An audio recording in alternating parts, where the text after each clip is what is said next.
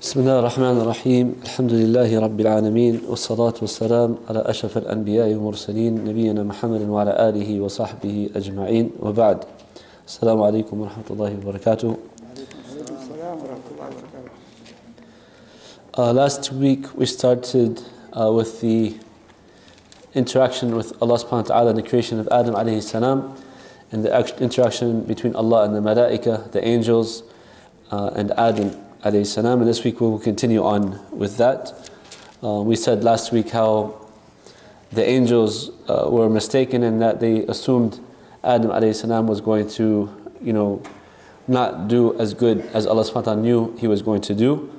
And then after Allah subhanahu wa ta'ala made it clear to them, وَعَلَّمَ آدَمَ أَسْمَاءَ كُلَّهَا, when Allah taught Adam all of the names and he repeated them to the malaika and taught the malaika, then they knew قَالُوا سُبْحَانَكَ لَا عِلْمَ لَنَا إِلَّا مَا عَلَّمْتَنَا, that there's no knowledge except that which you have taught us, O Allah. إِنَّكَ أَنْتَ الْعَلِيمُ الْحَكِيمُ, verily you are the all-knowledgeable, the all-wise. And the wisdom, we said, is putting things in the proper place and also in judgment. So Allah subhanahu wa ta'ala has hikmah, al-hakim, and the hukum. He puts the justice and the rulings in the proper order. And then Allah subhanahu wa ta'ala says to the malaika, so we stopped last week, we finished the ayah 33. We start today inshallah with ayah 34. وَإِذْ قُلْنَا لِلْمَلَائِكَةِ اسْجُدُوا لِآدَمَ فَسَجَدُوا إِلَّا إِبْلِيسَ أَبَى وَاسْتَكْبَرَ وَكَانَ مِنَ الْكَافِرِينَ. Allah subhanahu wa ta'ala said that we said to the angels, and last week we discussed what the angels are, how they are, what they do. They commanded, Allah subhanahu wa ta'ala said that He said to them to make sujood to Adam, فَسَجَدُوا, so they all bowed down except Iblis. He refused and was arrogant, and he was from the disbelievers. In this ayah there are many blessings and benefits that we can learn from. First, Allah subhanahu wa ta'ala's speech, that He speaks. He has the sifat of, or the attribute of kalam, because He spoke to the angels. قُلْنَا لِلْمَلَائِكَةِ, we said to the angels. So Allah subhanahu wa ta'ala has a voice, He speaks, He can be heard, and He hears. He commanded them to make sujood to Adam. Sujood originally is only for Allah subhanahu wa ta'ala, correct? What is sujood? Prostration, right? Going down to prostrate to Allah subhanahu wa ta'ala. If you make sujood to something other than Allah, what is that called? Shirk. It's a form of shirk, right? But Allah subhanahu wa ta'ala, He does not command shirk. So how do we put this together with the ayah? إِنَّ اللَّهَ لَا يَأْمُرُ بِالْفَحْشَاءِ, Allah does not encourage or order or command anything of haram or shirk or kufr or fahsha, right? So how do we reconcile these two? Sujood to other than Allah is shirk, and then Allah subhanahu wa ta'ala, He's ordering the angels to make sujood to Adam. Because Allah ordered it, Very good, because Allah commanded it. So anything that Allah subhanahu wa ta'ala commands becomes an ibadah because you're doing it for the sake of Allah subhanahu wa ta'ala. You're not worshipping the angels, you're worshipping Allah by following His commands. Can somebody give me an example in the Quran of something similar to that, where in general it's prohibited, but when Allah commands it, it becomes a form of worship? Sujood to Yusuf, yeah, that wasn't a command to Allah subhanahu wa ta'ala, but it's a similar thing. Also in the previous laws, Sharia, it was permissible to do the greetings with bowing.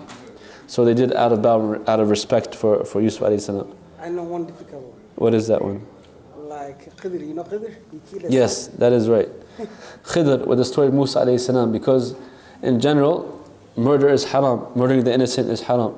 But Khidr was commanded to do so, and then it became a form of worship for him with Allah subhanahu wa ta'ala, right? Because he was following the commands of Allah. Also, and it's not called murder, obviously, if you're following the commands of Allah. When Abraham was commanded to sacrifice his son, right? Of course, this is not permissible in general, but when Allah subhanahu wa ta'ala orders it, it becomes a form of ibadah. So in this sense here, The sujood, you'll find some mufassirin, we're going to read in tafsir inshallah, they say different things, but the correct opinion in the Quran, when a word is used, we take it at face value unless it's proven otherwise.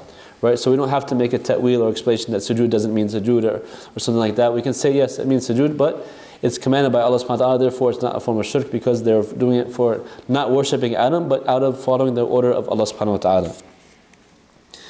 طيب فسجد إلا إبليس, except Iblis. Let me read the tafsir and we'll come back to the commenting inshallah.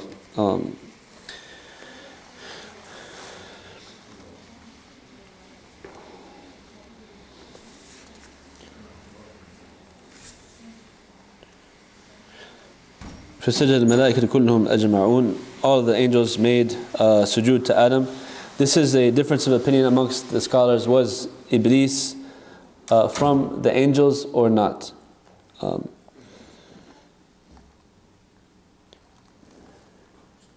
وقالوا اسجدوا في قولان الأصح أن السجود كان لآدم على الحقيقة. So the statement of making prostration, commanding Allah, commanding the angels to make sujood, is upon the true meaning like we just discussed.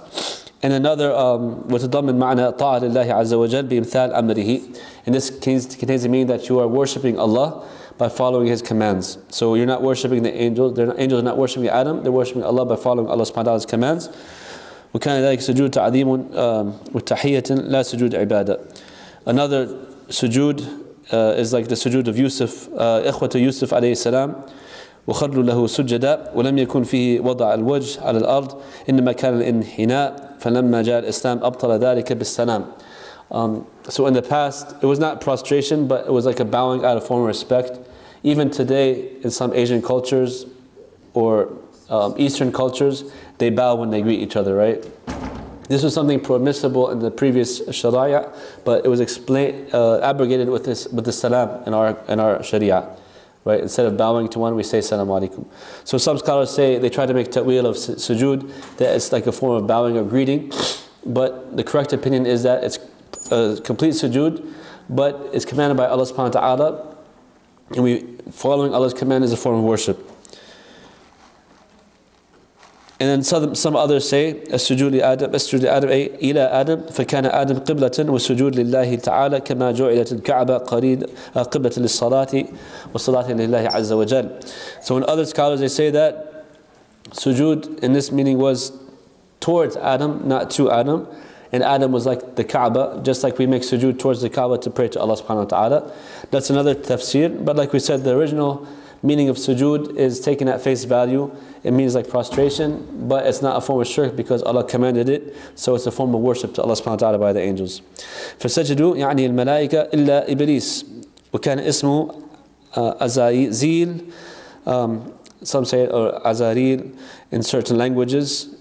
We're not authentically 100% sure if that name is true or not, but we know Shaytan, we know Iblis. Asa, he basically sinned against Allah subhanahu wa ta'ala's command. And it says, Iblis, لأنه أبلس من رحمة الله تعالى أي يئس. He's called Iblis because he gave up from Allah subhanahu wa ta'ala's mercy and forgiveness and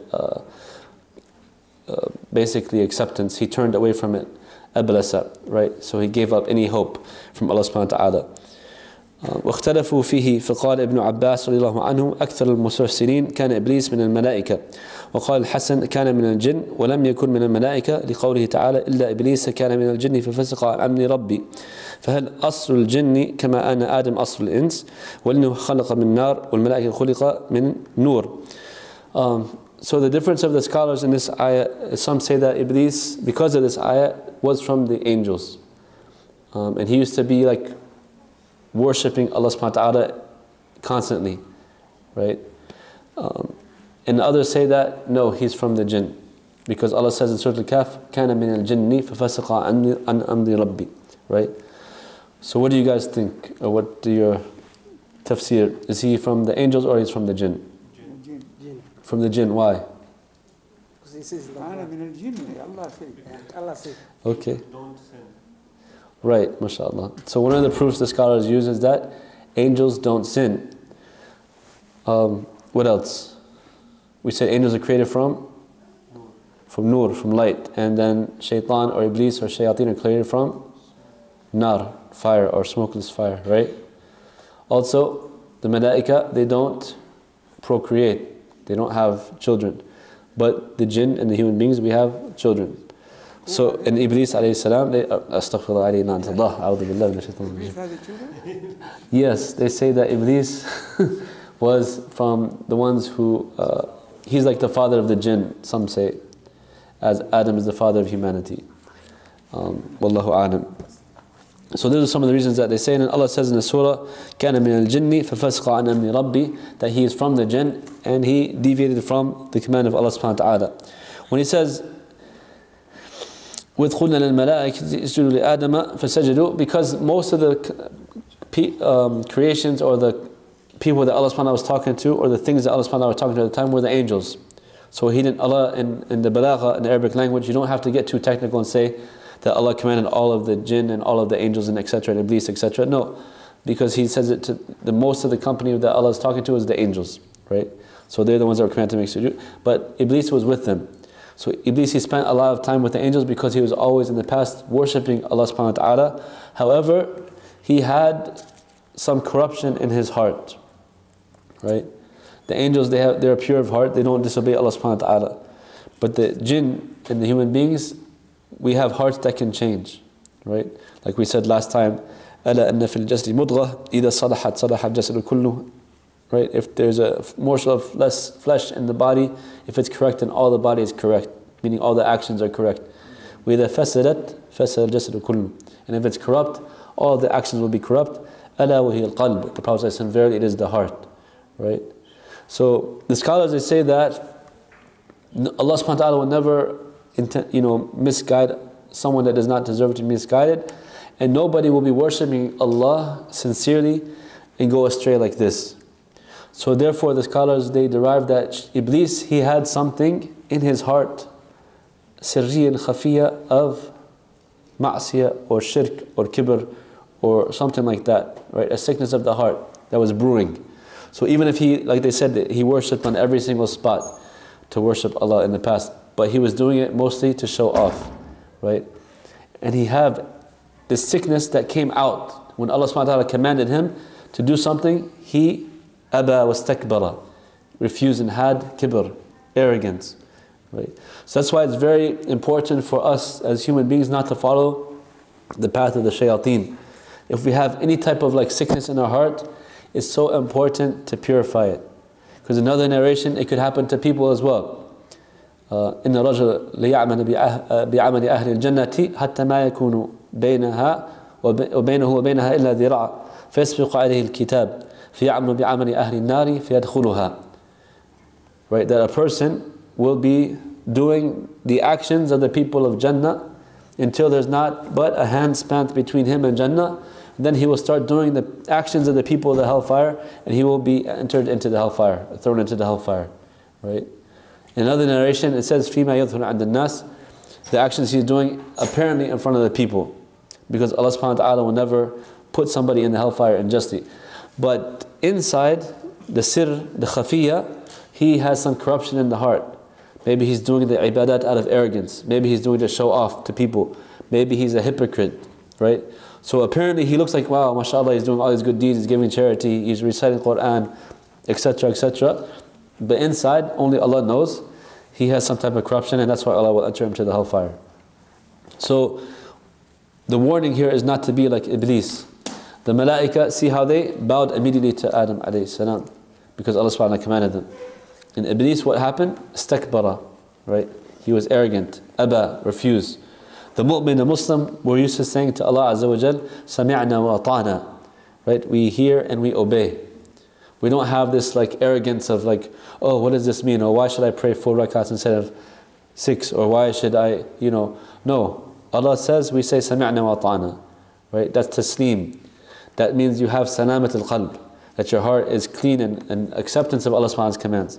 Iblis, like we said, he was a fervent worshipper, but that was the zahir, that was the outer appearance. Inside there was some corruption in his heart, and that's why when Allah subhanahu wa ta'ala commanded him, aba wastakbara, he refused and he had arrogance. وَكَانَ مِنَ الْكَافِرِينَ, and he was of the disbelievers. Kana, the word kana, it doesn't only mean like in the past, right? It can be something like continuous state, to describe someone in continuous state. Anybody know the Arabic language or something else that can prove that for me?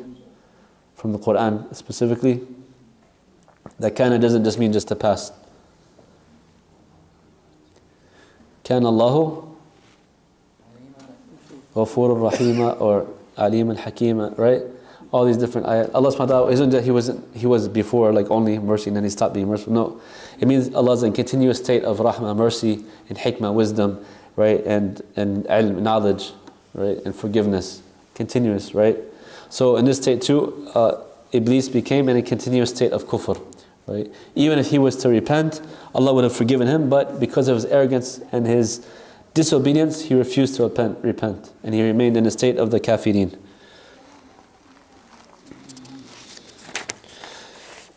طيب, the next ayah, وَقُلْنَا يَا آدَمُ اسْكُنْ أَنْتَ وَزَوْجُكَ الْجَنَّةَ وَكُلَا مِنْهَا رَغَدًا حَيْثُ شِئْتُمَا وَلَا تَقْرَبَا هَذِهِ شَجْرَةَ فَتَكُونَا مِنَ الظَّالِمِينَ. Allah subhanahu wa ta'ala, He says,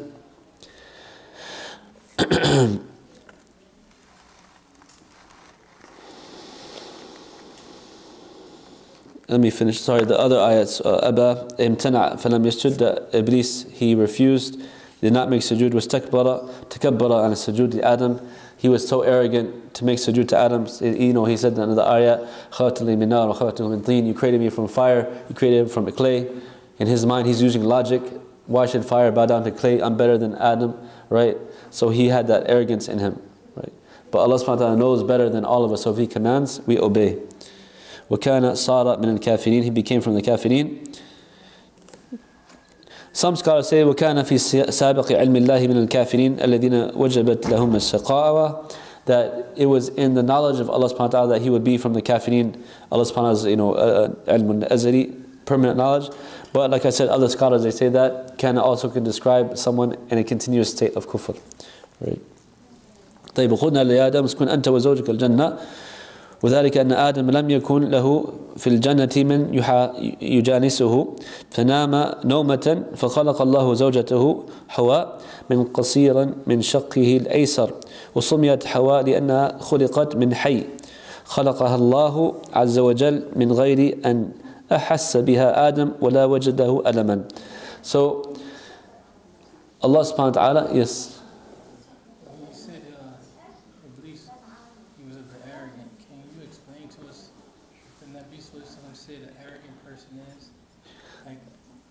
Yes. Kibr. That if he dresses nice or Nah. So the brother Jazakallah Khair was reminding me of a hadith of the Prophet to describe what is arrogance. And because one of the companions, he had bought some nice shoes and he was fearing to be from the arrogant ones, like he didn't want to be showing off. And then the Prophet said, Inna Allah Jameel yuhibbul Jamal, that Allah is beautiful, He loves things that are beautiful. So meaning that it's okay to get this. Innama al-kibru batrul al-haqqi وَغَمْتَ النَّاسِ, that it's refusing the truth or denying the truth and looking down upon the people. And Iblis, he had both of these characteristics, right?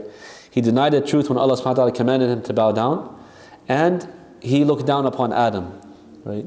So this root of arrogance also, we can say that anybody who is a racist is sharing an attribute with Iblis, right? Because he's looking down upon somebody else solely for the color of their skin, or what tribe they're from, or what ethnicity they are. And that's haram. That's from the fears of Jahiliyyah, and that's from the sunnah of the Shaytan, Iblis, alayhi la'natullah. Jazakallah khair. So Allah subhanahu wa ta'ala, He told to Adam to go live with you, with your wife in Jannah.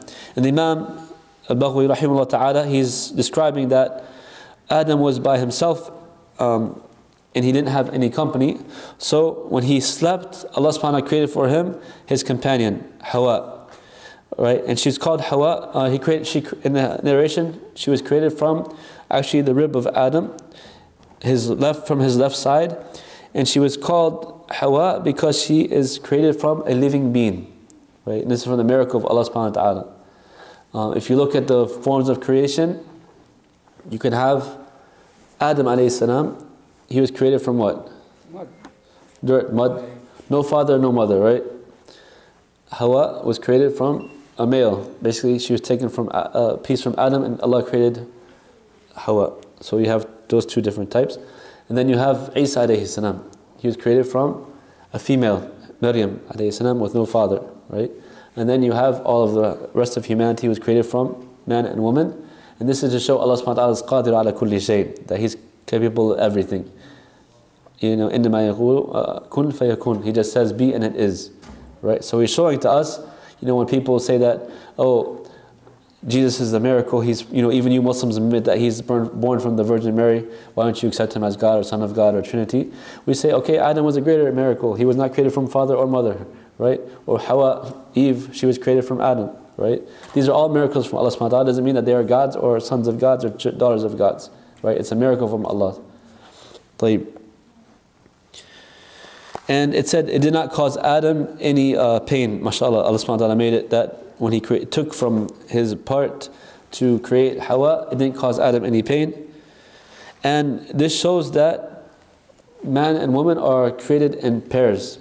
You know, that we have spouses for one another, we created for one another, from one another, to be a comfort to each other. Because Adam was alone in Janna, and Allah subhanahu wa ta'ala created for him a spouse to keep him company and give him comfort. And that's from the wisdoms of marriage for humanity, right? To have company, to have rahmah, to have love, to procreate, and to not be alone. فَقَالَ لَهَا مَنْ أَنْتِ. So Adam, when he woke up and he saw her sitting next to him, and he said that he saw her in the most beautiful of light. She looked very beautiful and pleasing to his eyes. He said, who are you? And she said, I am your wife. أَنَا زَوْجَتِكَ خَلَقَنِي اللَّهُ لَكَ تَسْكُنْ إِلَيَّ وَأَسْكُنْ إِلَيْكَ. Allah created me for you so that you may basically give me company and I can give you company. Or sakina, basically to take peace from me and I take peace from you. Right? So this is the purpose of a wife, or the husband in general, to give peace and comfort to one another. Right? Not to have enmity, not to cause hardship, not to cause stress, not to cause, you know, problems, but to be a comfort for one another. If we can remember this in marriage, inshallah we'll have a better life with our spouses. That this is a trust that Allah gave to me. She is a comfort for me, and I'm a comfort for her. How can I be a comfort to her? How can she be a comfort for me? A lot of times people only look at themselves, how they can comfort themselves, and then they end up hurting their families. But no, Allah is showing us that He created Adam alayhi salam, a spouse, so that it can be comfort for one another. طيب. وَكُلَا مِنْهَا رَغَدًا. Allah is saying to them, now that Allah created Adam and Eve to live into Jannah, He said to eat from wherever you may, right? حَيْثُ شِئْتُمَا. رَغَدًا is like وَاسِعًا كَثِيرًا, a lot. So this is another indication that they are in the true Jannah, because we may discuss in the tafsir that some scholars say that it's not the Jannah that we're going to go to after, inshallah, we pass away as Muslims, but it's a different garden, you know, that Allah created temporarily for Adam, right? But the correct opinion is that it is the true Jannah, or part of the true Jannah, and we will go back to that, because there's so much in there and they can eat from anything. حَيْثُ شِئْتُمَا, from anywhere that you want. Allah is telling them to eat and drink and have whatever you want from anywhere in this Jannah, except لَا تَقْرَبَا هَذِهِ شَجَرَةً, except don't get close to this tree. يعني للأكل, for eating basically.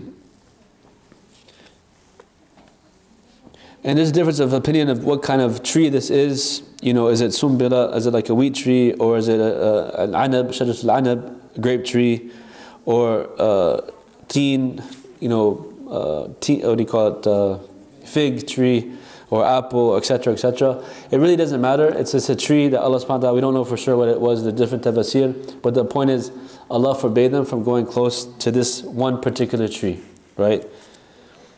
And then some say it's shajarat al-ilm, the tree of knowledge.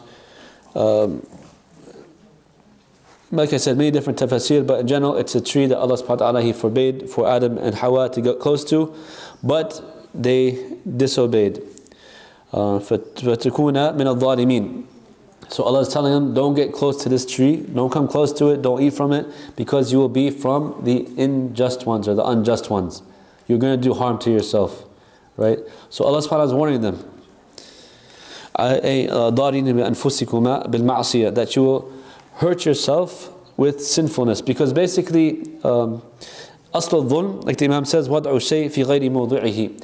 Dhulm, injustice, injustice is putting something in its improper place. We said hikmah is putting something in its proper place. The opposite is dhulm, when you put something in its improper place.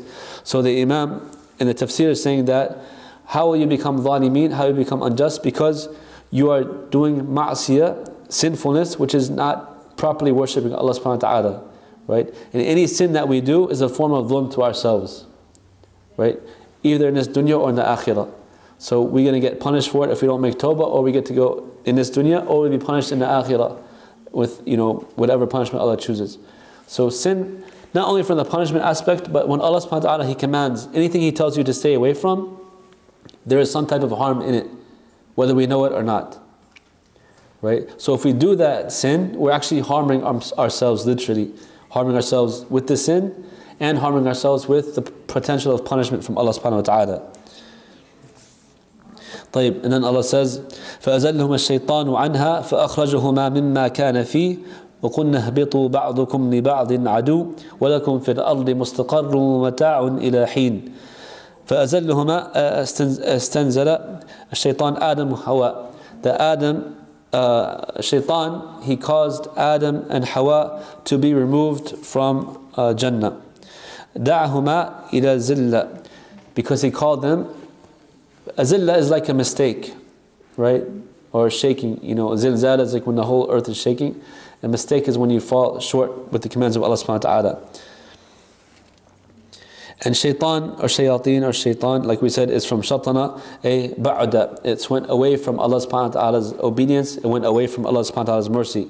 وَسُمِيَ بِهِ لِبُعْدِهِ عَنِ الْخَيْرِ وَعَنِ الرَّحْمَةِ. And shaitan was called that because he was far away from Allah subhanahu wa ta'ala, from any goodness, and from Allah subhanahu wa ta'ala's rahmah, mercy. So عنها أخرجهما فأزلهما الشيطان عنها الجنة فأخرجهما مما كان فيه من النعيم. So the shaitan caused them to be taken out from what they were in of the na'im, of pleasure. Imagine you're in Jannah basically, everything you want, everything you can eat. No, harm, no tiredness, no suffering, everything. And then you disobey Allah and you're caused to be expelled from there. وذلك أن إبليس أراد أن يدخل ليوسوس إلى آدم وحواء فمنعته خزنة فأتى نحية وكانت صديقة لإبليس وكانت من أحسن الدواب لها 4 قواتهم البعير وكانت من خزائن الجنة فسألها إبليس أن تدخل فمها فأدخلته ومرت به على الخزنة وهم لا يعلمون فأدخلته الجنة. This is one of the stories that they're saying that basically Iblis tried to get to them, but he couldn't, so he sent a snake, which is a companion of the shaitan, to get to Adam and tell them to go eat from this shajara. And before, the animals of Jannah were something that are like beautiful and obedient. So he's saying that Adam and Hawa listened to the snake and went and ate from that tree. That's one tafsir. But the clear tafsir is that the shaitan himself misguided them, right? And another narration, it says that, let me see if it's here.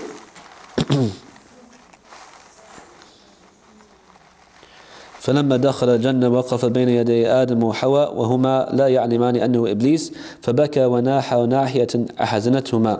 So this narration is saying that Shaitan came in there and they didn't know that was Iblis, right? And he was crying so much that it made them feel sad for him. وهو أول من ناح is like crying with like screaming almost too, and the shaitan is the first one to do such. And then they said to him, ما يبكيك, why are you crying? قال أبكي عليكما تموتان فتفارقان ما أنتما فيه من النعمة. He said, I am crying because of you, that you both are going to die and you're going to leave this na'im that you're in, right? فوقع ذلك في أنفسهما. And this entered into their hearts, Adam and Hawa. ومضى إبليس ثم أتاهما بعد ذلك وقال يا آدم هل أدلك على شجرة الخلد. Some time passed and then Iblis came back. So he whispered, this is how the shaitan works. He whispers something a little bit, gets people thinking about it, and then he comes back a little bit more, and then he comes back a little bit more until he gets the person, right? So he put this in there, and he came in a nice way, crying, sad. I'm so sorry for you. You're gonna get kicked. You're gonna die. You're gonna get be away from each other. You're gonna leave this beautiful place that you're in, right? And then he started thinking. He put the doubt in their hearts already, right? And that doubt starts eating it away. Then he comes back to them and he says, "Oh Adam, shouldn't I point you to a tree that will let you be forever, stay here forever?" فأبى أن يقبل منه. At first, Adam and them, they refused. وَقَاسَمَهُمَا بِاللَّهِ إِنَّهُ لَهُمَا مِنَ النَّاصِحِينَ. But then he swore in qasam by Allah that he's from the nasihin, from the good advisors, right? فَاغْتَرَّ وَمَا ظَنَّ أَنَّ أَحَدٍ يَحْلَفْ بِاللَّهِ كَاذِبًا. So they were fooled because they thought nobody would swear by Allah and lie by it, right? They were still upon the fitrah, they're still innocent. But the shaitan, he's a deceiver, right? And he is an adu, he's an enemy. So after that, it says Hawa went to the tree and ate from it. بادرت إلى أكل شجرة ثم ناولت آدم حتى أكلها. And then she gave it to Adam to eat from it, and he ate from it. وكان There's different tafasir, like I said, that some of them aren't so authentic. It gets into like different stories, but basically you get the gist of it that the shaitan tricked them and they were deceived, right? And he started with a doubt, and that doubt built into action, right?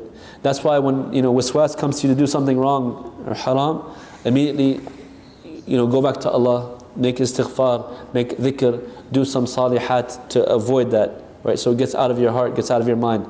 And that's why also, just a side point, it's encouraged for Muslims to stay away from the bad news or like the evil that people see, that we are constantly bombarded with, right? Like about disgusting stuff in the news all the time, like you hear this stuff, because it can go into the heart and corrupt the heart of the Muslim, right? So some of the shuyukh and the scholars, they say to not let that stuff enter into your hearts. Like the Muslim in general, he stays away from evil, right? Fahsha wal munkar, or these things, wal baghi, because even listening to it too much, it can affect the heart of the Muslim, right? So I understand sometimes it's good to know the news and know what's going on, but doing it every day or several times a day and seeing these images or hearing these things that we should not be hearing or listening to as Muslims is dangerous, because then the shaitan can come and start putting the doubts, and then it can start leading to other things, right? So we know that the eyes and the ears and the tongue, all these are gateways to the heart, right? So you have to have like soldiers guarding these eyes, these ears, this mouth every time, so it doesn't get to the heart.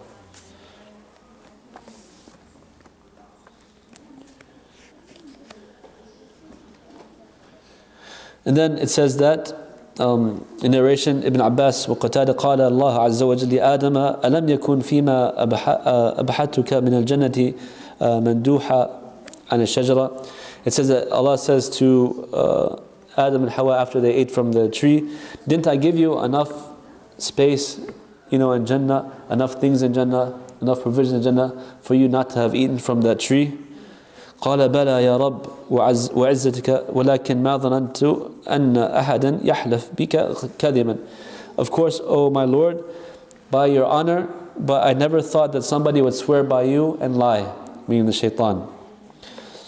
قال فبعزتي أهبطنك إلى الأرض ثم لا تنال العيش إلا كدا. He said, by my honor, I will have to send you down to the earth, and you will have basically a life of struggle, right? فَأَحْبَطَا مِنَ الْجَنَّةِ. So they both went down from the Jannah.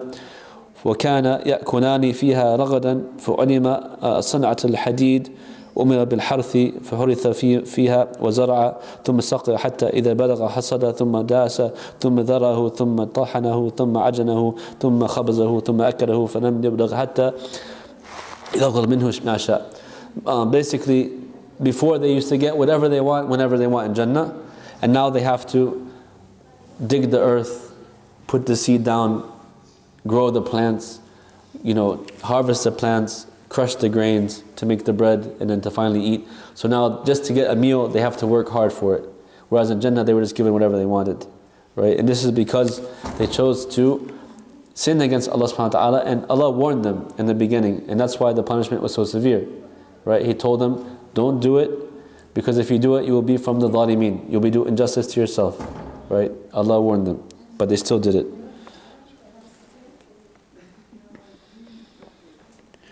وَقُلْنَا هَبِطُوا أي أنزلوا إلى الأرض, go down to the earth. يعني آدم وحواء وإبليس والحية. In this narration it says that Adam and Hawa and Iblis and the snake, they were all told to go back down to the earth. And then some say Adam was down upon the earth in a mountain in India, and Hawa was in Jeddah in the Arabian Peninsula, and Iblis was farther off, and the snake was in like Asfahan, which is like Iranian principle. بَعْضُكُمْ لِبَعْضٍ عَدُوٌ. Basically all of you will be enemies to one another. Basically it's an enmity between Adam and humanity and the Iblis, right? Allah tells us from the beginning he is an enemy, and take him as an enemy, right? That's why there's a chapter, anybody know Sun Tzu or heard of Sun Tzu? Who's Sun Tzu? Writer. From where? Do you know from where, or from what time period, or what he was about? A general, yes. A writer in general. Sun Tzu was a famous general who wrote a book called The Art of War, right? And in that book, one of the famous principles is know your enemy and know yourself, and you will not be defeated even in 100 battles, right? So one of the ways that we can not be defeated by the Shaytan is to know his kaid, to know his plot, to know his evil, right? Know ourselves. So his point is that the army, if they just know themselves, they know their capabilities, they know their strengths, they know their weaknesses, but they don't know anything about the enemy, they're still susceptible to defeat, right? Because the enemy might be outnumbering them, they might have more supplies, they might have more army, they might have more technology, etc., right? If they know the enemy, what they have, everything, what they can do, but they don't know themselves, what they're capable of, also they can be defeated. But if you know yourself, you know your strengths, you know your weaknesses, you know what you're good at, you know what you're bad at, you know how you can advance and succeed, you know what your enemy's plot is, what their plan is, what their strengths, what their weaknesses are, then you can protect yourself properly, right? So the reason I brought that up is that we should know who the Shaytan is. He declared openly he is an enemy to Allah and to humanity, right? So anytime you disobey Allah to obey the Shaytan, basically you're leaving someone who cares about you, loves you, created you, wants good for you, to go to someone who hates you. The moment Adam was created, the Shaytan has a hatred towards him and to his offspring. And he swore by Allah that his mission in his life from the beginning, of our creation until the last person on earth, is to misguide humanity, right? And Allah is telling us over and over, take him as an enemy, right? So like we said in these ayat earlier, it started off with the whispering and then it led into action, right? So cut off the whispering of the Shaytan before it leads you to the actions. فَتَلَقَّى آدَمُ رَبِّهِ كَلِمَاتٍ فَتَابَ عَلَيْهِ إِنَّهُ هُوَ التَّوَّابُ الرَّحِيمُ.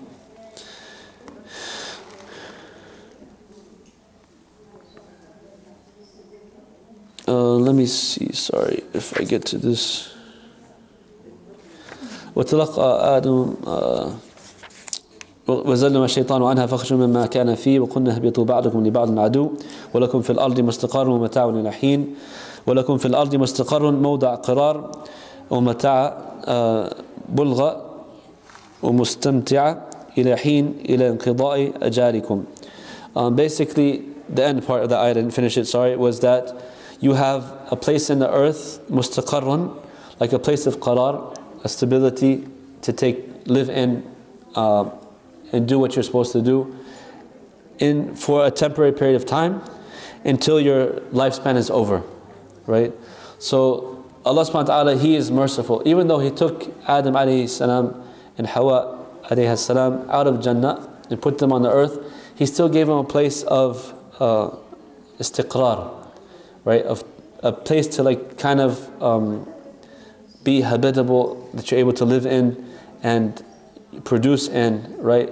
It's not something that's, inhospitable like some of the other planets that we can't live on.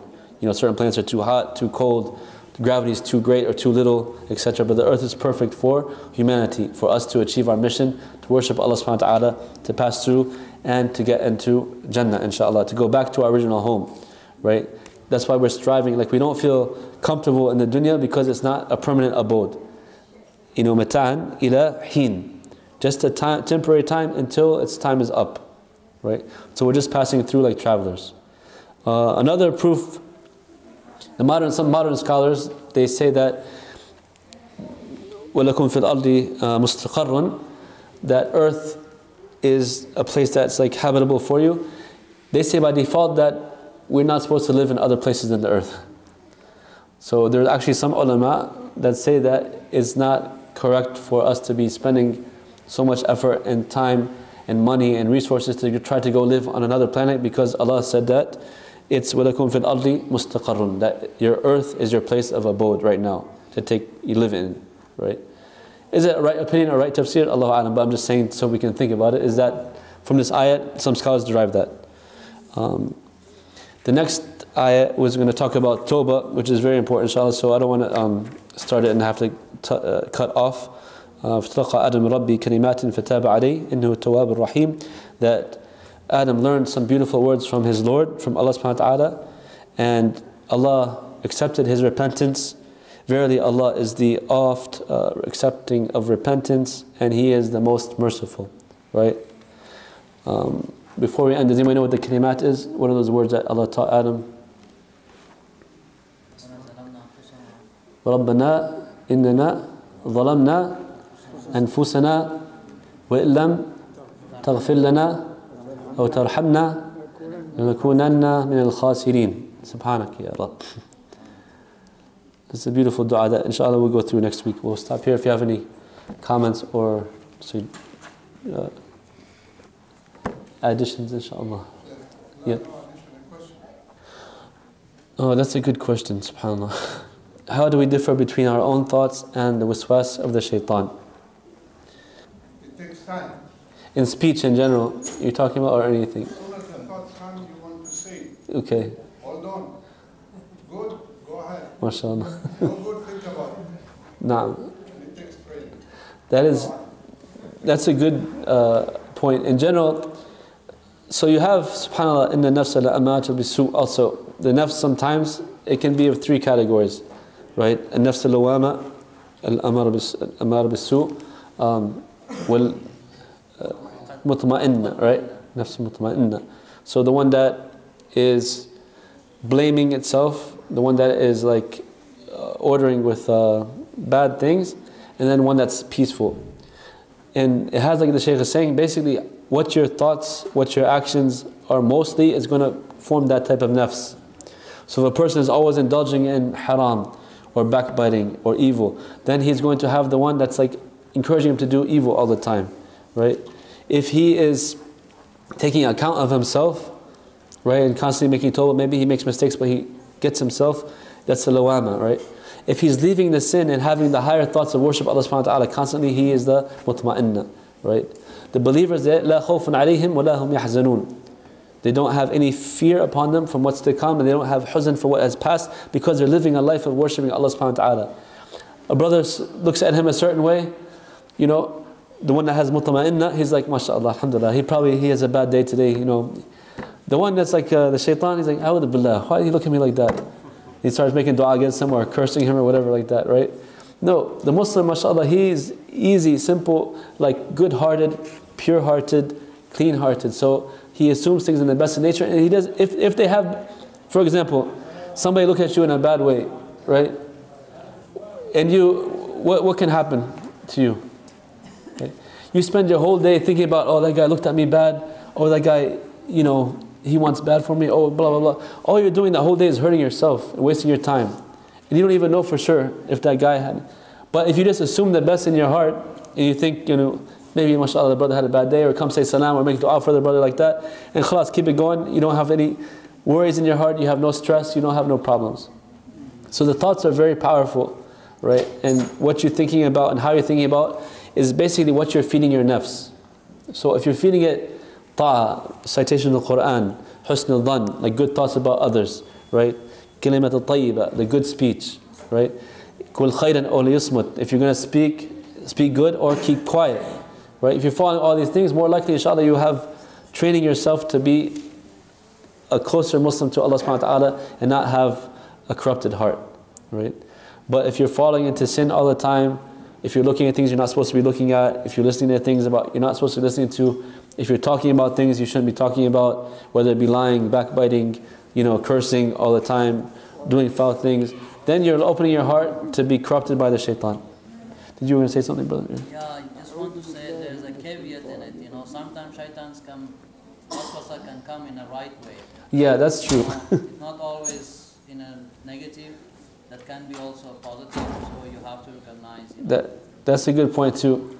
Brother mentioned you have to be careful. Like we said, so the shaitan, he is the greatest enemy of humanity because he's been from Adam all the way until now. He knows all our weaknesses. He knows all the tricks in the book, right? If he can't get to you through shar, to evil, he might try to get to you through khair, like the brother is saying, right? How is that?